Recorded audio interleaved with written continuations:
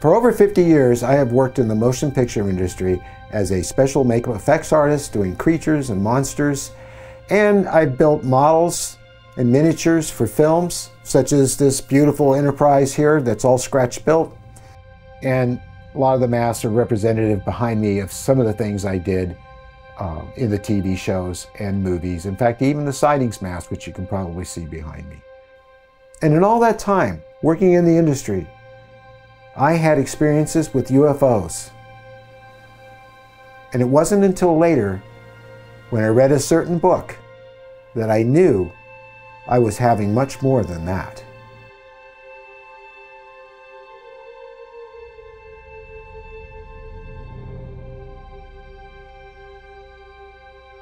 I never got a chance much to talk to you about the movie, But Something's There, and why I made it. And of course, I made it because after my late wife passed and I met Mary, I was free to do it. So I decided to make a film. And it started with my first experience. Now I know many of you have seen it, but did I talk about it really in detail? When I first woke up that night back in 1958, I had a hard time getting air in my lungs because I was so convinced I was in a vacuum. I had to breathe very deeply, and that was the only thing I could hear was my breath and maybe my heartbeat. And when I looked around, I saw the lights coming in my room, and they were beaming all around the ground, around my room, over my toys and everything on the floor.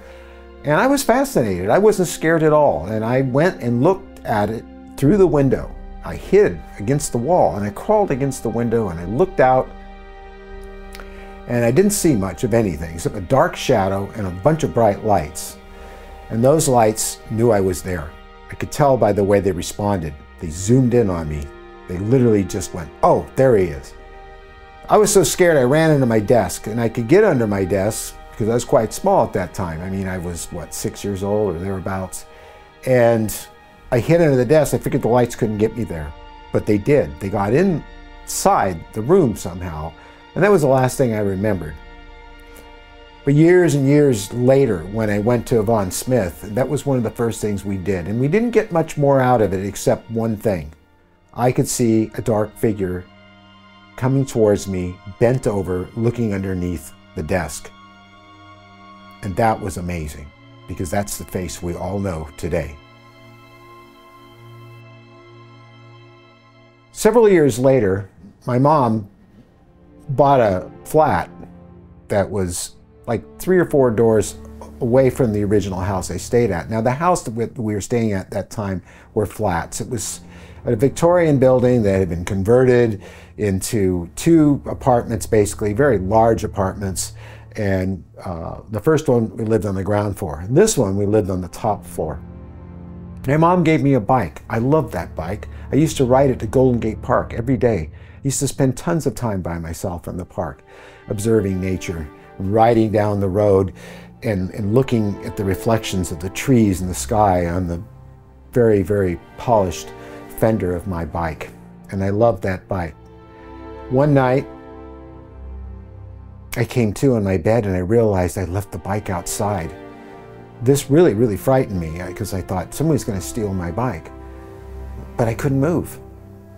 And I felt very lightweight, and I started to raise up, and I started to float right towards the ceiling. And it really felt like an out-of-body experience at the time, but I didn't know what that was quite yet. I rose up and up and up and up, and at this point I'm thinking, I must be dreaming. And I go right through the ceiling, and I come to the top of it, and I rise up into the San Francisco night fog. I could just move my neck, and I looked down, and I could see my bike outside, parked next to the building. And then I noticed this being floating with me. It was one of them. I call it a her. She grabbed my hand, she took me, and we floated up into the San Francisco night fog. And as we went through it, I could see this object floating there, and there was a lit doorway, and we were moving towards it. Once inside the craft, or at least I assume it was a craft. I hear many times people say the craft, the spaceship, but honestly, I don't know. It could be that what we're seeing in the sky is some kind of portal. I mean, people describe it as a black circle. There's like a lack of light. Sometimes you see metal. A light appears in the center of it. The next thing you know, you're inside a large expanse or a huge hallway. In this case, we went down some very small hallways. And as we moved along through the hallway, I could see doors open to other rooms. And I could see people in there. And I know you've heard this before, but mind you, this was when I was, I must have been 10 years old by this point. And because it was a few years later after that first encounter in my bedroom. But still, I knew nothing about it. I remembered it as a dream. When we did hypnosis, more details came out. But I remember it feeling like Peter Pan, both going up with the being and coming back down, which happened later. Once on board, in the building, wherever it was, I was taken to an examination room. I can't remember if they took my pajamas off or not. I don't remember. Unfortunately, the tapes and the transcripts and my own personal notes I wrote down about these things were all lost in the flood.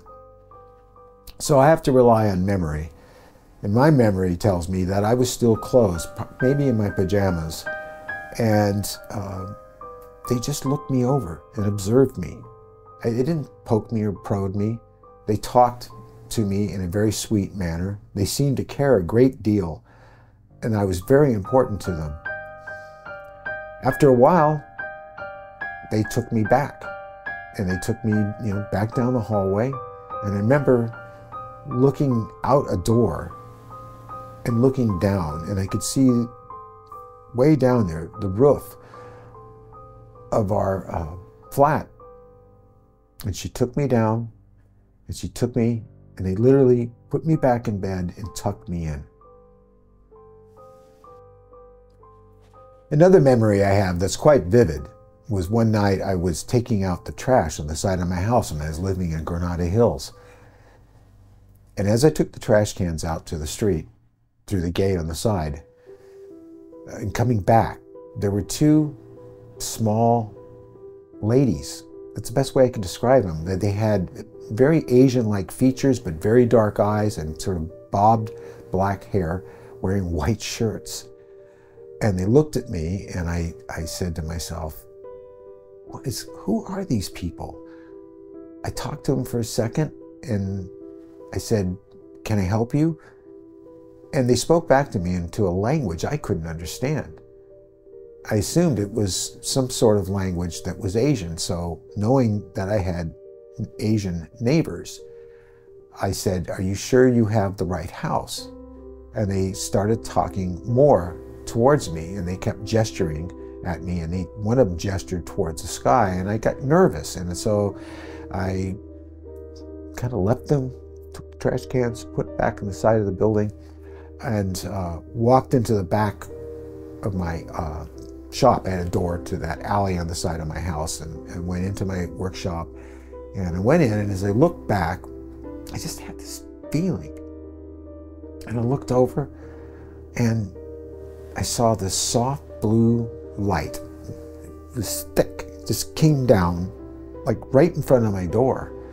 And I looked at it, and I don't know what compelled me to do it, but I just felt compelled to go stand in it. So I stood in the light, and the minute I did, I just felt my whole body go limp, and I felt just weightless. I started to float up. And I floated up towards this thing that looked kind of like a car hovering over the house near this big tree in my backyard.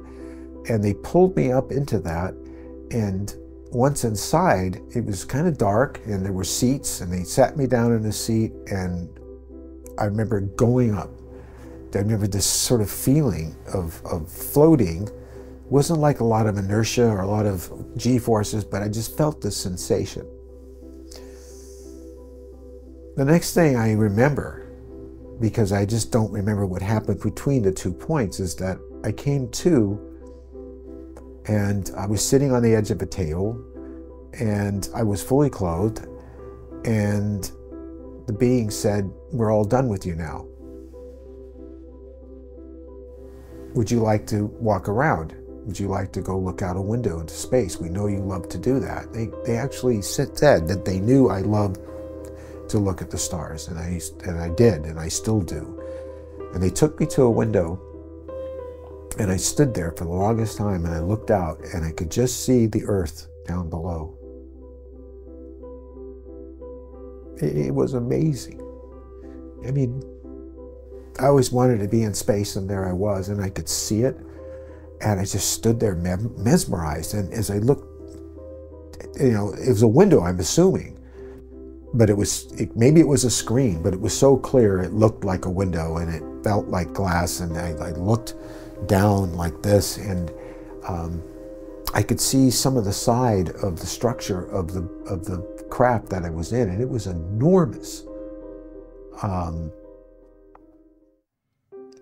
then they came after a while and said, "Okay, it's time to go back now." And after a while, they came and they got me. Now I remember that the room was kind of dark. The whole thing was kind of low lit, and I really don't remember a lot of detail. The room they had me in was pretty large, and it wasn't an examination room. It was just like maybe an observation room. I don't know. But they led me back, and they took me back down the hallways, and they put me into this sort of car-shaped, maybe it was one of the cigar-shaped type of craft that were very metallic and had little windows on the side. Because I remember once they put me inside of it and they sat me in the back, this time I was behind slightly the pilot. There were two seats in front of me, and I remember you could see out the front. It was either a screen or it was windows, and there was something that looked like a big trackball. And one of the drivers, I couldn't make them out. They were sitting with their back to me. I'm assuming they were gray-like, or maybe they weren't. It had its hand on the ball. I had a window next to me, and I could look out. And as I looked out, I see kind of like we were going down a hallway or a tube or something, and it was going by like this, and we came out, and we were in space, and we were over the Earth, and I could see this enormous craft that we left. And I was surprised because it had a lot of detail to it. It almost looked like something out of Close Encounters. And then they took us back down and put me back. It was amazing. It's always amazing. If this was a dream, how come I can remember it in such detail all these years later? And I talked to Judy about this a great deal. We both wondered about that. In fact, many people had these experiences I've talked to about this, and they said, if it was a dream, how come I can remember back to the time when I was a kid? You never forget these dreams. They took me back. They put me back in my shop, and I came to on my couch, and the door was still open. And it was really cold in there, I remember that. And I had my flight jacket on.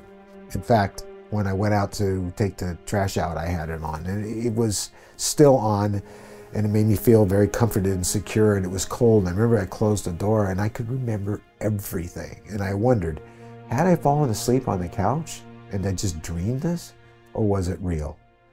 I've had a lot of time to think about this, and I can tell you, it was real.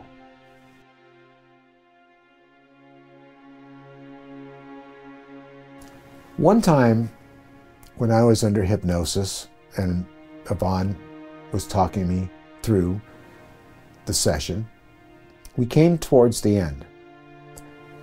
And at the end, she would normally take you back to your safe place, and then she'd gradually wake you up. And then it always usually ended with 1, 2, 3, wide awake. So we were at that point where she was doing the 1, 2, 3 thing, but I wasn't waking up, and all I could see was black. And suddenly, in this blackness, a face came forward, and I could just make her out, maybe roughly from waist up. It was the tall white being that I had been dealing with all my life, with the big wraparound black eyes. the one that's in charge, the one that talks to me and says, I'm not going to harm you, that you're important to me, you're in family, and all of that. And she's looking at me, and she's looking like this, like she's hearing Yvonne. She's making a big deal out of it. And then she looks back at me, and then she looks over again. 1, 2, 3, Steve, wide awake, wide awake. And I could hear Yvonne getting a little excited. Not too bad. She's a pretty cool cookie. And the being looks back at me. And she looks right into my eyes. She says, why do you come to this woman? Don't you know she can't help you? And then she grabs me by my neck. Not real hard. She just grabs me like this. She kind of pulls me forward into her face. And she says, if I don't want to let you go, I never will. And then suddenly she just goes. She releases their hand like that. Like, see? You're free to go. And she leaned back and she looked one more time at Yvonne, and I woke up. And I heard Yvonne saying, what was going on there? I said, you're never going to believe this. But she was here, now, live, during this session, saying that if she didn't want to let me go, she wouldn't. That you couldn't wake me up. Until she arrogantly said, go. That was amazing, and that's all on tape. And unfortunately, because of the flood, it was lost.